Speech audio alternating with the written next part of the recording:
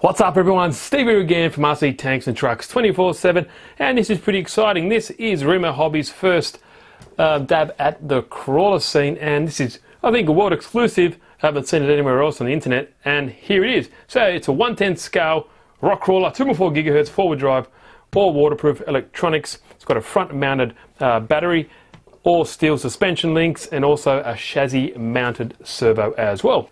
Now, like all Remo Hobby cars, there are two different versions. There's a basic version and there is a standard version. So in this particular one here, you get twin differentials. They are hardened steel. Ball bearings does come with a brushed motor. 2.4 gigahertz, it's saying there. 4 alloy capped oil-filled shocks, adjustable alloy slipper clutch. Most importantly, it does also come with an adjustable wheelbase C-channel steel frame rails. So that is very nice. I do like how you can adjust the wheelbase as well. Not only it's strong, but it also looks very scale. Okay, now on the other side of the box you can see the rear end of the car. Does look very cool, very similar to the axial design. Storage box here, which is you can actually use that. Also does have an adjustable tow bar, and here is the 2.4 gigahertz transmitter. Now, like I mentioned before, that does come into two different versions. This is the basic one. I think the remote will be different, and the shell is also a little bit different as well, and instead of some alloy parts it'll be changed up with plastic. But that's enough looking outside of the box. Let's go see how this guy actually looks. Now here's a box that is inside the other box, and you can see it's nicely packaged. Let's have a look what you do get inside. First up here is the car itself, but let's have a look at all these other nibbly bits that we should get out of the way, just because you want to look at the main star of the show first. But as you can see, we get a nice tool bag here, various sizes of Allen keys, a wrench, and a 4-way spanner as well. Here is a basic charger for the battery, a nice set of decals to snazzy up that body, instruction manual for the 2.4 gigahertz transmitter. This comes in all the kits, and also gives you some basic information regarding the receiver and all that other good stuff. Here is the manual for the crawler itself.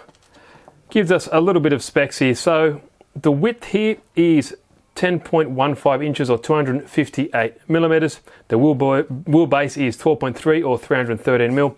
Ground clearance of 2.95 inches or 75 millimeters.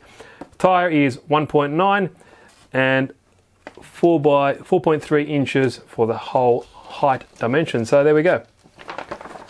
Now these manuals are fairly good actually.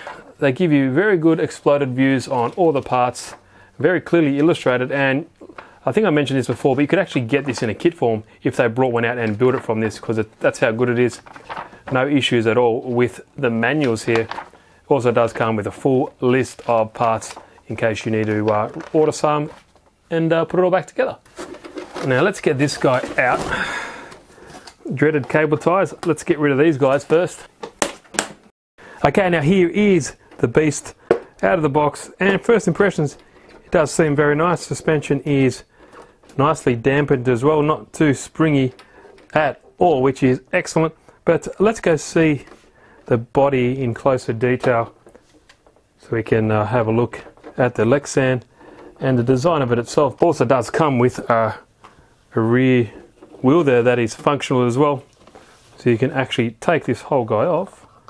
Let's show you that right now, and use that on the trails as well. So it's actual functioning wheel and tyre combo, really nice. And I guess while I got the wheels and tyres here, it seems they are a style of bead lock, not a traditional. You can see there is a bead in there that's locking it together, because if I try and tear that out, I cannot tear it out. So it hasn't got a bead lock at the front here, but it's sandwiched in between these two wheel pieces here. Very cool. It seems to hold it in very well. As you can see, I'm trying to pull it out and I can't pull it out. But the tyres, they seem fairly grippy, fairly soft. It's not the softest I've seen, but the tread pattern looks very aggressive, and hopefully it'll work out on the trails. But I need to find that out in real world testing. Now, as you can see, there's a very large wheel well where that wheel was sitting in the back of the tray there. And the plastic frame is really beefy as well. They look like 5mm tubing. It's all plastic, obviously, and it is fairly flexible, but it does look very scale as well. And the whole thing can be separated here with these 6 screws, so you can take the whole part off the Lexan if you wish. Does have these nice 4 LED buckets. You have no LEDs in them installed, but you can see it'll be easily be able to do that if you wish. Up here under this imitation checkerboard, you have a little box under here, and that's your little storage box that I was mentioning earlier in the video. Now on the Lexan front, it just seems basic Lexan, nice and flexible. At least it's all painted nicely in silver color, and all the windows have been masked off nicely, so ready to just apply all those stickers that came with the kit as well. Okay, so here is a very familiar design. We have all seen this before. Traditional C channel frame. It is all metal like I mentioned before, nice and black, so everything does look really cool. It does have nice, you can see here, red telescopic, these are fairly high nylon content drive shafts, so it doesn't just snap. They have a little bit of flex in them, which is nice. Right up here we have our brushed 550 size electric motor, so that should be plenty enough to move this guy around. It isn't a speed demon, so I don't mind it being brushed. It's a rock crawler, so that is fine by me. Do have some nice rock slide on the side here, and if I flip it around you can see right underneath, and yeah, it is a familiar design as you see with the G-mates or the axials. Does have some nice aluminium links here. They seem beefy enough. They seem about 5mm in diameter, thereabouts, but everything seems, you know, fairly well built from first look. Also the steering linkages are all the same thick aluminium tubing, so that should be plenty beefy enough. And it also is right here a chassis mounted servo. That is a metal geared servo, and steering angles seem quite adequate for rock crawling, but like I said, I'll have to check that out in the field.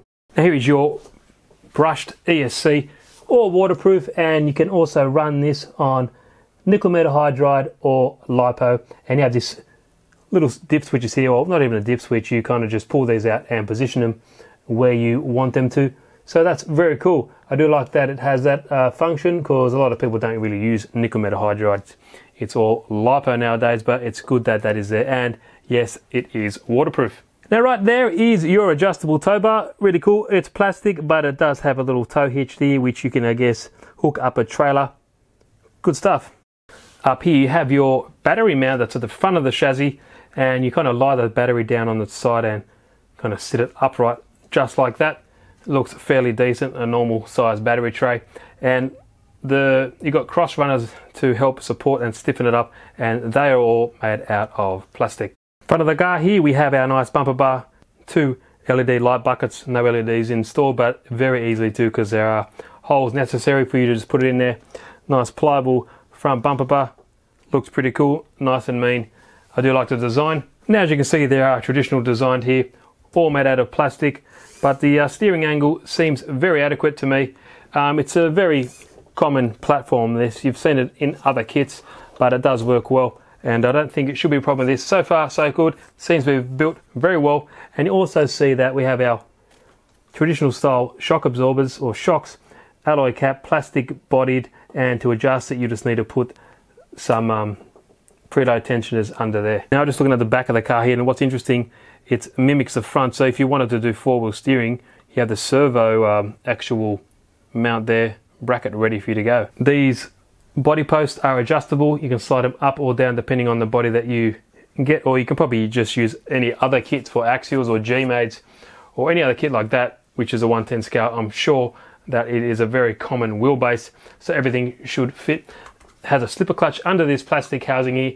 All the transmission and the transfer case is metal geared, and it is all sealed in there, so nothing can get in there and damage the gears.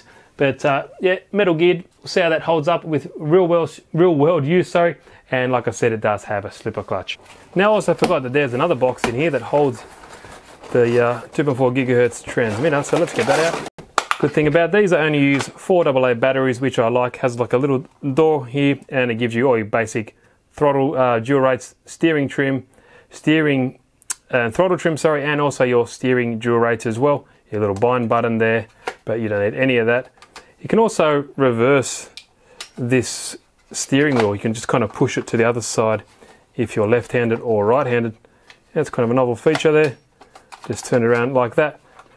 Does feel, you know, decent in the hand. Does have a nice foam wheel there, so it does the job. So there we go. I've put some of the decals on, just the front lights, front grille, and little thing on the side, rear window there, but that's it.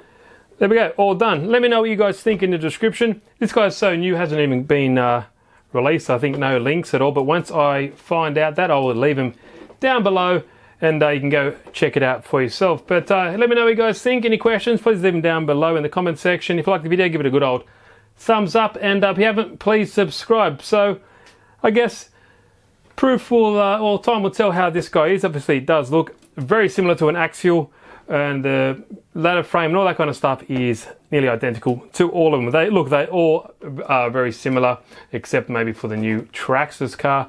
But this is at a price point. As soon as I find all that out, I will leave it in the link down below. So thanks guys, Steve here again from RC Tanks and Trucks 24/7. Thanks for watching, and I will see you in the next video.